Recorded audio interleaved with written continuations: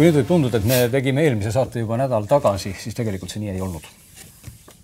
Absoluutselt. Jah, ma just ei mõtle, mida sa tahtsid öelda sellega. Mul läks eelmine saade meelest ära juba. No just. Sest aasta lõpp oli ju nii, ütleme nii, et meelevaldne, et asju tehti nii palju ette, et mina ei mäletagi enam, mis järjepärased saated kõik said. Me tegime pärast iga päev ja saateni, et me ei ole Kaspariga kohtunud juba kuid ja täna toimub meie taas kohtumine ja mina olen vahepeal käinud Ameerikas. Ja sellepärast me kohtunudki. Nii on. Kui ma ennem või eelnevalt olen tihti ajanud segamini, kus kohas toimub CES. Nii. Mul on öelnud, see toimub Los Angeleses, nii edasi. Siis nüüd ma tean väga hästi, kus see toimub, sest ma ise käisin seal. See on Las Vegas. Las Vegases, just nimelt. Oli see äge linn nagu? Las Vegas. Ma võin sulle muide Las Vegase pilti näidata. Ma tegin Las Vegasest pildi. Arvan, et kõik oleksid huvitatud Las Vegases pilte vaatama. Jaa, Las Vegase pilt, palun. Selles mõttes Las Vegas on selline linn, kus on täpselt nii natukene kõrgeid maju ja see on mingi umbes paar kilti. Siis kõik ülejäänud kogu linn on selliseid uberikke täis. Põhimõtteliselt nagu suvilad või? Jaa, põhimõtteliselt nagu suvilad või sellised suured sellised. Siin on võib-olla mingi industriaalsed. Ma saan aru, et siin on üks suur pikk tee siis nagu, jah? Ja see on niinimetatud Las Vegas strip. Tegelikult see strip jookseb küll siit eest. Majade vahelt. Nende majade vahelt. Ehk need majad ongi siis kõik need hotellid ja kasiinod, mis iganes need on. Et tegelikult tegemist on nüüd pisikese linnaga. Seal elab vist mingisugune, võib-olla parandate, kui ma nüüd eksin, aga mingi 500 000 elaniku kandis. Ja ta on mis Tallinna võib-olla samas suurusjärgus selles mõttes nagu elanike arvud. Aga ta on nagu... Külalisi on jõhkralt rohkem. No jah, aga ütleme nii, et kui nüüd rääkida sellest, miks ma seal käisin, ma käisin CESil, eks ole, Consumer Electronics Show, siis kui IFA toimub Berliinis ja nagu Berliin sellest ei muutu ei suuremaks ega väiksemaks, siis kui see CES toimub Las Vegas, on niisugune tunne nagu troll oleks täis. Kuhugi mahu või? Jah, et kõik on nagu ummikus, kõik on niisugune nagu totaalne kaos nagu valitseb seal. Iga aasta ju nad korraldavad seda peaaegu, et nad peaksid olema harjunud sellega. No palun väga ääreala Las Vegas selline. Vaata kui selline... Ei huvitav, aga see on ühtegi nagu taima ei kasva. Ei, nad on kõrb, jah. Et ei, Las Vegasest võiks teha muidugi eraldi hoopis teistsuguseid saateid nagu ausalt isegi rohkem, sest tõesti see koht on nagu märkimisväärne, nagu kogu see arhitektuur, eks ole, et siin on nagu visatud lihtsalt kamaluga kokku erinevaid asju. Ärme lasku sellesse, et võimatu on ehitada midagi, mis ei sobiks. See on juba nagu Hiina maa, kus tehakse kõiki järgivat. Aga teisalt lähed sellest kesklinna alast nagu natuke eemale ja vaata, maas on selline sodi, ütleme Tallinnas sellist sodiladu nagu ei ole. Ma isegi tahan nüüd vaadata. Palun vaata, näed. Oi, eerum. Muide see, mis sa siia kõrvale panid, see on juba äge asi. Sa võtsid seda, ma tahan seda vaadata. Jaa, tead, mis see on? Nii, ei tea. See on ratas. No see on üks ratas, selles mõttes, et see ei ole siin oluline. Ma näen, jah, see on väga ebahuvitav. Et tegelikult turustatakse või see toode ongi üks ratas. Sa lihtsalt vahetad oma jalgratta esiratta ära. Ja siis on sul, nagu sa siit loed, 30 sekundi installatsioon ja palun väga. 20 miili ja 50 miili range, sest aku on siin sees. See on nagu selline... See näeb juba, ma juba jäi silmi peale sellele, sest tegelikult on üks teine tootja nagu Fly Glide või mingi nükene, kes toodab tagaratas samasugust. 3 erinevat suurust ja paned ainult külge ja sõidad. Et see on minu arust nagu parim viis teha oma ratast nagu elektriratast. Aga ma näen, et sul on seda makulatuuri siin kõvasti. CESil tegelikult ongi sellised uusi asju siis näidatud, eks ole. Tead, me hüppasime nagu liiga vara teemasse. Tavaliselt me oleme näidanud, kust ma lähen sisse ja kus ma tulen välja. Vaata, siin on plaan, eks ole. See on nii väike plaan.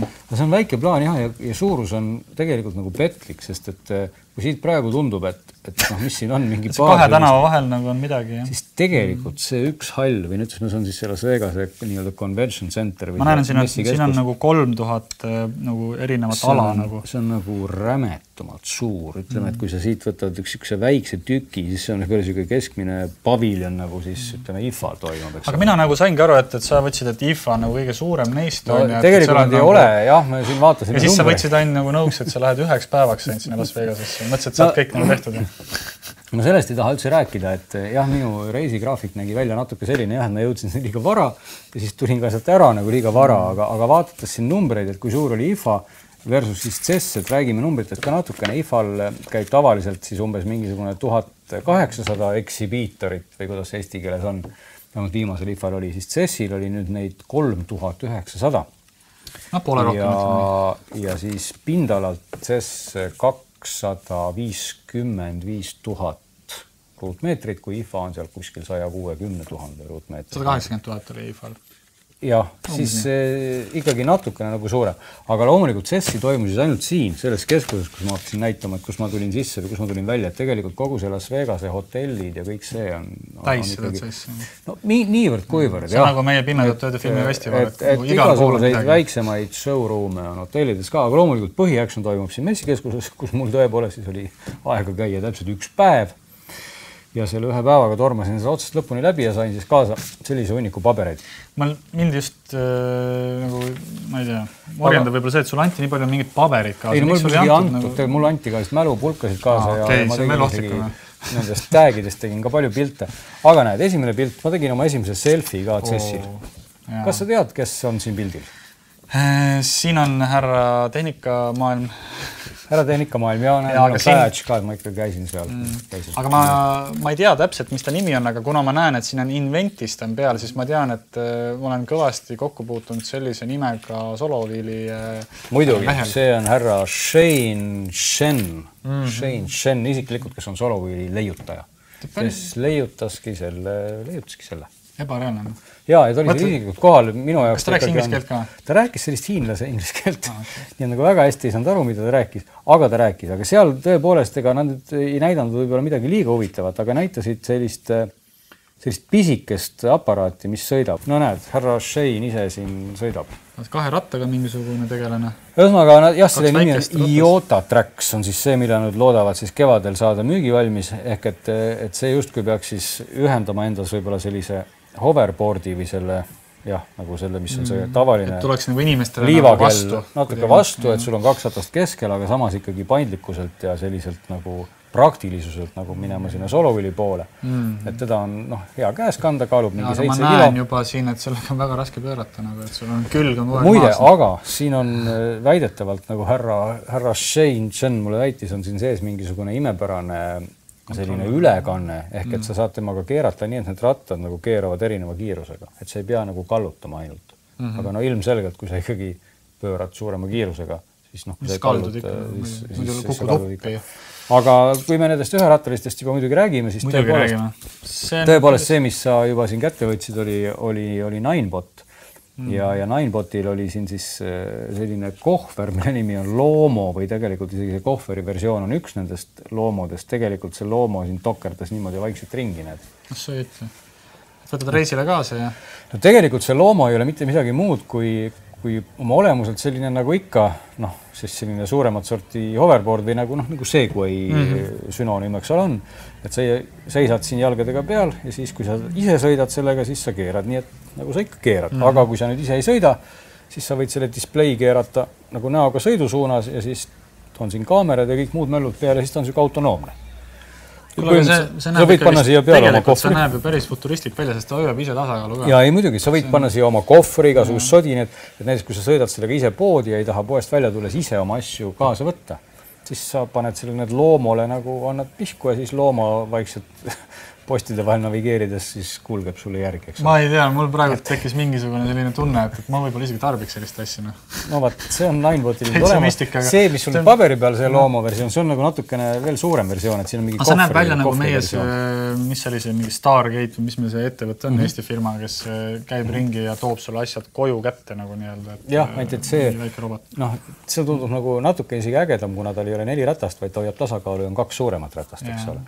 See saab hakkama aga Ninebotil muidugi oli seal siis näha seda, see on siis Ninebot Z8, Z10 ja Z6.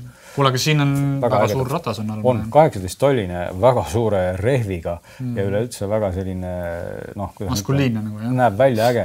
Euroopa turule peaks jõudma, ma ei hakka neid spekke kõik ette puristama, aga Euroopa turule loodavad, et jõuab sellel aastal.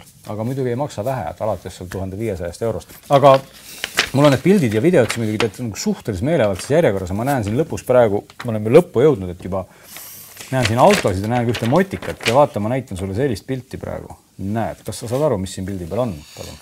Ma arvan, et siin on mingi robot, kes juhib tsiklit. Sa oled väga õigesti informeeritud või vähemalt sa said sellest aru. Siin on Yamaha. R1 ma näen, see on mingi väga kiire tsikkel. On kiire, jah. Ehk see mehiki, kes siin otsas istub. Nad suudab juhtida seda. On robot, jah. Ja siis nende nagu goal või target või eesmärk oli see, ta ikkagi sõidaks kiiremini kui Valentino Rossi, kes teadupärast sõidab pis ruttu mootorratastega. Robotite lainel näed jätkates. Honda näitas seal väga mitut sellist robotit, mille funktsioon jäi nagu natukene segaseks. Aga nad vaikselt seal kulgesid ringi ja siis omavahel ka kommunikeerusid. Et see robot tegelikult väga hästi hoiab ju nagu tasakaalu jälle. Jah. Et ägedam robot isegi võib-olla nendest oli selline, see oli emotsioonirobot rohkem. Aga neil oli teine robot veel, kes siis moondus jäätise käruks vahepeal. Ehk et tegemist on siis sellise nutika jäätise müüja letiga näiteks või piruka letiga. Ja nüüd siis nii ongi. Ja nüüd siis nii ongi, et ta ise oskab siis navigeerida ja mida iganes.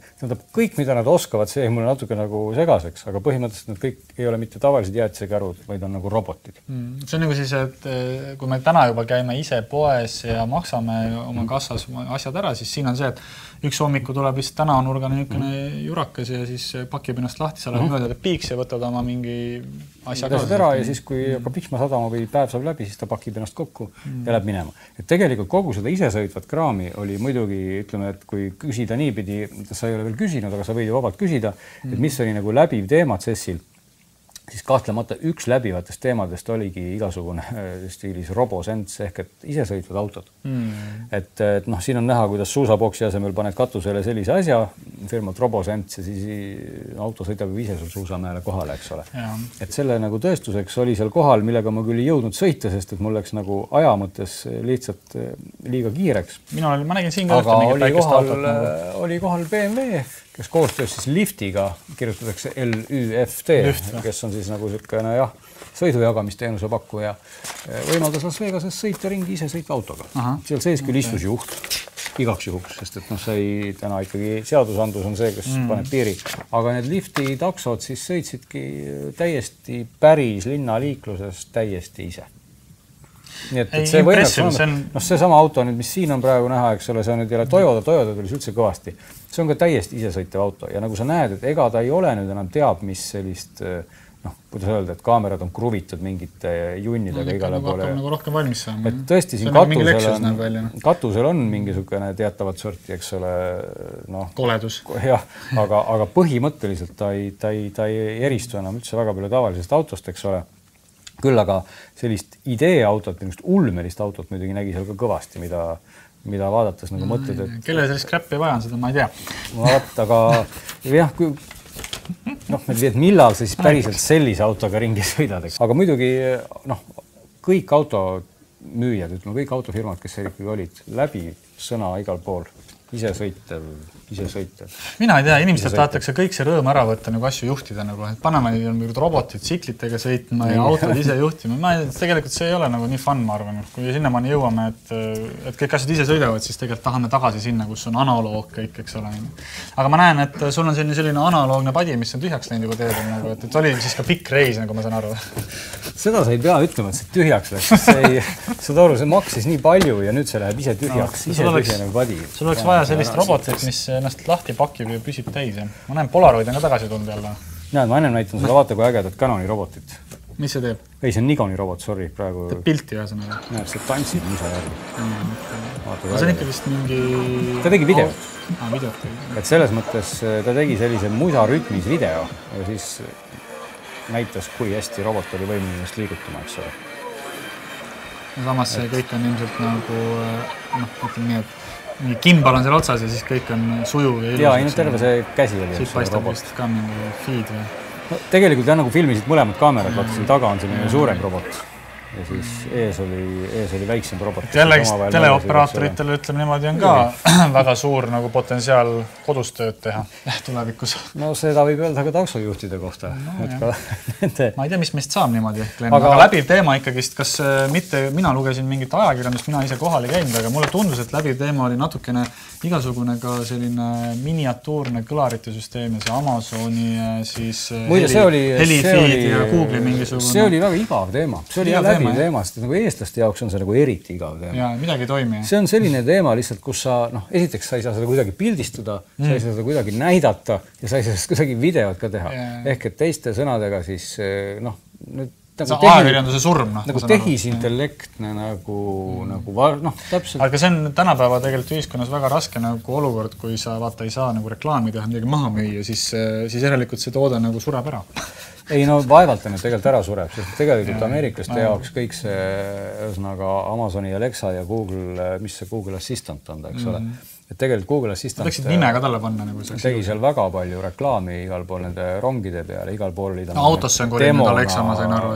Demona olemas, et kui sa seal sõitsid selle rongiga ringi, siis sa võisid kogu aeg kuulata, kuidas Google Assistant lahendas sinu probleeme. Aga Cortanat ei olnud näiteks? Seda ei paistnud, jah. Aga põhimõtteliselt on kõik üks ja sama asi, et see on igale poole sisse ehitatud.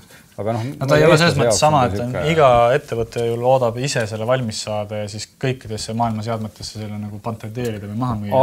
Aga küll, kui sa juba vahepeal haarasid siin selle Polaroidi lehe, siis tegelikult mulle see väga meeldib, see mõte on väga meeldib. Väga hästi näitas seda, kuhu poole ka natukene asi on läinud, et ma näitan ennem ühte väikest videot. See nimelt on Adari. See on Adari uus mängukonsool. Opa, kui äge. Ja kui sul tuleb ette tuttava, siis selline mäng ikkagi... Mina veel mäletan seda mängu. See mäng oli tegelikult ikkagi digitaalne, see oli ekraanil, aga siin ei ole see mäng ekraanil, vaid see on mehaaniline, eks ole. Ma räägin sulle, vaata, et kui sa räägi isesõitvatest autodest, siis see on ju äge. Nii, ehk et tahtsingi jõuda jutuga lihtsalt sinnani välja, et tegelikult tehakse selline digitaalne asi mehaanilisena, ehk et nagu kuidagi retro tuleb nagu suurelt tagasi ja see sama Polaroid näitas seda väga veenvalt, et see on vist 40 aastat vana, on see kaamera neil, see Polaroid One. Ja nüüd on ta siis jälle tagasi. Kusjuures aga neid versioone sellest Polaroidist on ju mitmeid ja mina olen siin paarisaja euro eest isegi üks päev pidin peaaegu ostma endale ühe, sest see tundus nii kihvt nagu, et sa saad tegelikult ju mälukaardi peale teha pildid valmis ja siis vaatad, mida sa välja prindid.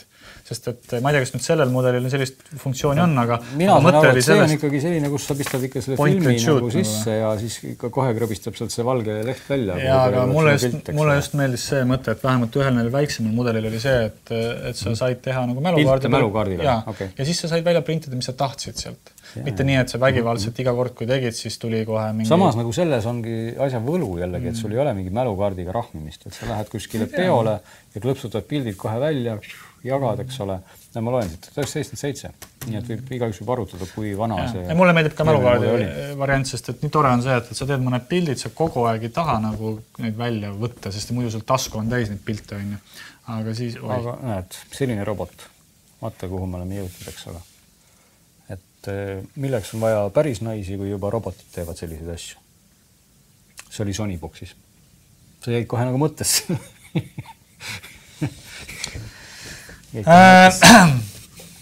Nii, aga järgmise roboti juurde, mis oli ka Sony Boxis. Sony Boxis oli siis veel nimelt selline robot. Ja see on uus Aibo. See on, ma arvan, sama lõbus kui ka Anki see Kosmo. Jaa, aga maksab ikkagi seal vaata, et paarkümmend korda rohkem, et tegelikult selle hind tuleb ainult Jaapanis müügile. Selle hind kokku küündib sinna $3000 ringi. Aga mulle meeldib Kosmo selles mõttes nagu esmapilgu, kui ma neid kõrvutan, siis nagu meeletult rohkem, sest et miks ma peaksin robotkoera endale? Miks ma või päris koera võtta juba siis? No, jaapanlased mõtlevad teistmoodi. Jaapanlased mõtlevad niipidi, et miks ma ei peaks oma võtma päris koera, kui ma saan osta oma $3000 eest uue Aibo. Olgem ausalt, see läheb peale igale lapsele. Ja see läheb peale ilmselt ka üldse mitte lastele ainult, vaid ka vanadele jaapanlastele. Ja ta ei olnud tõesti siuke, ta ei tormanud seal ringi, aga ta oli kuidagi nupsik. Näeb välja, ta on hästi kujundusid. Nupsik robot, eks ole. Näed, selline robot. Tõllas seal põrandul ringi ja muideks jällegi läbiv teema. Ka need olid läbiv teema. Mis neil inimestel viga on muidu? Nemad kõik pildistavad robotit. Ja läbiv teema ongi see, et need igasugused robotid, kes siis samal ajal on ka need Google Alexad või Google Assistantid, need on ka läbiv teema. Ehk et selline koduabiline, kes sul natuke tõllab ringi, natuke sind võib-olla assisteerib, pöörab näoga sinu poole, teeb mingisuguseid... Aga see on Jaapanis täiesti ju hitt-toode, ma saan aru, et täitsa nagu inimesed, kes on saanud eakaks, võtavadki endale mingi kodupere laenu umbis ja võtavad koju endale assistendi. Et lihtsalt niisugune, kuidas ma ütlen, nagu nutikas kõlar, kes natukene suhestub. Siis ükseid emotsioone ka näitab. See on firma Chibo, kusjuures seda saab muidugi osta päris juba täna. Mina isegi tegelikult tahaksin teada, kui keegi meie saadet üldse veel vaatab uuel aastal uue hooga, siis palju on inimesi, kes tegelikult reaalselt endale koju tahaks mingit assistenti saada. kui see ilmselt eesti keeles juba räägiks, siis eestlastel oleks ka, tekiks kohe nagu suhe. Tekiks nagu suhe. Kui see inglise keeles räägib, eks ole, siis näed, nüüd ma võtsin lahti veel ühe autovideo ka peaaegu lõpetuseks, sest meil saade hakkab veel varsti läbi saama. Et selliseid, kuidas ma ütlen, selliseid dashboardi visioone oli seal kõvasti. Et teadupärast ka Samsung on ju omandanud sellise firma nagu Harman vahepeal ja siis sellega koostöös ka Samsung näitas veel seal oma sükest nutiekraani. Et igasuguseid versioone, kuidas autos, siin on näiteks auto klaas on siis nagu pool läbipaistev OLED, eks ole, et selle asemel, et vaadata õue, kus võib-olla on higav, siis klaasi peal tulevad sulle mingid asjad. Ja ma ei tea, kas ma sellist maailma nagu tahaksin, eks ole. Vahepeal sa võtsid muidugi siin juba kätte drooni igasugused paberid, aga kuna me oleme droonipoes, võib-olla me mis droonidest ei räägigi täna rohkem nagu... see Reisko, kes tahab nendest midagi teada saada, siis tegelikult kõik need, mis juba seal näidati, on siin olemas, nii et tulge vaatama. No näed, mina kui ikkagi ka selline klahvpillimängija natukene... Kuule, korgil on siin näeb väga ilusate nuppudega. See on oluline on vaata see jõnn, mis tal näpu küljes on. Ehk et kui ta mängib, siis see on asendisensor. Ta saab käe liikumisest aru, kuidas näed geniaalne. Ja muidugi on. Näiteks sulle võib-olla tarbimiseks saad lüüa rütmi kaasa Sony uue kõlariga. See ei ole. Tundub, et tuleb selline löömapidu. Oleneb jah, just nimelt. Et oleneb, kus poole seda siis nagu togid. Sinna poole tuleb sound. Muideks meie, kui ma kogu aeg rõhutan, me saade hakkab läbi saama, üks tore vaataja andis meile feedbacki, et äkki me peaks oma saate aega pikendama. Võiksime teha seda, aga siis ise tegelikult võiks küsida üldse niimoodi, et kas te tahaksite uuel aastal näha rohkem nii-öelda, kuidas on eesti keeles on see poll nagu või? Poll, me peaks tegema polli pigem sinna nagu päriselt sinna nagu lehele. Ja, just. Võib-olla me teemegi mõne sellise polli, mis on seal lehele. Me peaksime rohkem küsima, et me saaks tagasi ja siis võib-olla sealt edasi vaatame, kas me küsime üldse või küsime. Jah, sest me ütleme, praegu ka ma vaatan, neid asju on tegelikult siin nii palju, näed, siin on unique ja uus Racer, mille nad küll tõsi lubasid tuua müügile selle aasta lõpuks. Ma ei saa aru, keegi iseenesest ei ole ka meile ette kirjutanud seda, kui pikk me saade peaks olema. Me ise ütlesime, et see on 25 minutit. Ja, no, tegelikult on see aeg juba täis. See sai täis, jah, minut aega tagasi. No näed, nii et me peame põhimõtteliselt nüüd... See on veel prillid, keegi ei tea, mis see on, mingi retissa nagu, jällegi seda huvitav. Aga jällegi suured ekraanid olid näitan veel ühte asja, millega ma sain seal ise sõita. Selles mõttes, et seda ma ei saa ju mitte saadet ära lõpetada ilma, et ma seda ei näitaks. Nii, et... Mis arvab, mis asi see on? Oi, see on ka äge asi, oota. Mul on nagu palju asju, mida ma tahaks veel näidata. Näitan seda ekraani muideks. See on äge. Šef. Väga šef. Saad aru, kuidas see ekraan töötab? No, mingid projektorid on siin. Ei ole. Siin on propellerid, mille labad on LED-pulgad. Ära räägi, ebareaalne. Aga vaegu lahutusvõimedel on kuidagi. Ja need propellerite otsas on LED-id, mis siis muudavad vastavalt õiges kohas värvi. Ma olen näinud mingisugust tootjat, kes pakub autodele nagu keerlevaid ilukilpe sarnase tehnoloogial, et sa võid oma reklaamid peale panna. Sõidad ja sul on mingisugune... Et siin on mul näha, et säri aeg on natuke liiga lühike isegi, et siin on näha seda pöörlemisest tingitud sükest nagu auku, aga kui sa silmaga vaatad seda, või säri aeg oleks pikem olnud, siis tegelikult on ta täiesti sujuv, eks ole. Müstik. Väga šefne välja, õhus mingi asi. Ta näeb nagu äge välja, tekkis siuke ruumiline dimensioon isegi sinna külge, eks ole. Nagu on, jah. Aga lõpuks veel üks video, mida ma pean lihtsalt näitama, sellepärast, et esimest korda... FTV videot on näete. Näed, esimest korda.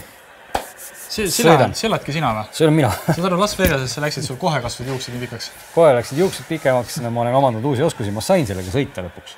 Ma ei usu sind, sul ei ole ju videot sellest. See on ju. No okei. Et ma olen igal pool messidel näinud seda, ma olen näinud tõsi küll selle Hiina koopiaid. See konkreetne ongi nüüd One Wheel. See näeb päris nagu äge välja. See on originaal. Aga hind ei ole ka päris mingi $500, vaid ikka 3 korda rohkem, eks ole. Aga tugev tükk ja oli äge. Ma ei saa aru, miks sa pidid kaugele minema selleks, sest mina olen seda Tallinnas näinud, et... Sa jutus räägid juba kogu aeg, ma ei usu sind. Ei usu sind. Meil on üks... Kus sa seda näinud oled? Staar Tehnika kanali omanik, kes teeb, kellel on 40 000 jälgijat nagu... Ütle nüüd see nimi. Ei, ma ei hakka siin konkurentide nime küll. Miks konkurent? Ei ole konkurent, kas ta on? Me oleme kõik ju sama ühtne pere, lihtsalt me ei tunne üksteist. Ma tõesti ei tea, keda sa mõtled. Mina olen vanalinnast teda sõitmas näinud sellega, nii et kui sa kuuled või vaatad meid, siis tule too meile, siis me tahaks ka nagu näidata seda teistele. No võt, aga nüüd ma rohkem, mis ma nüüd imelikult hakkasin külje pealt ma ei tea tõesti, aga ma vaatan, et sa oled saanud lõpetuseks ka April Lee kontakti endale. Näed, ja seda sa enam küsin. International Trade Specialist. Miks ma olen nii kaugele läinud? Näed, lähed Las Vegasesse, saad April Lee kontakti, pikemad juuksed, sõidad one-wheeliga. Ja muide, seal oli soojem ka.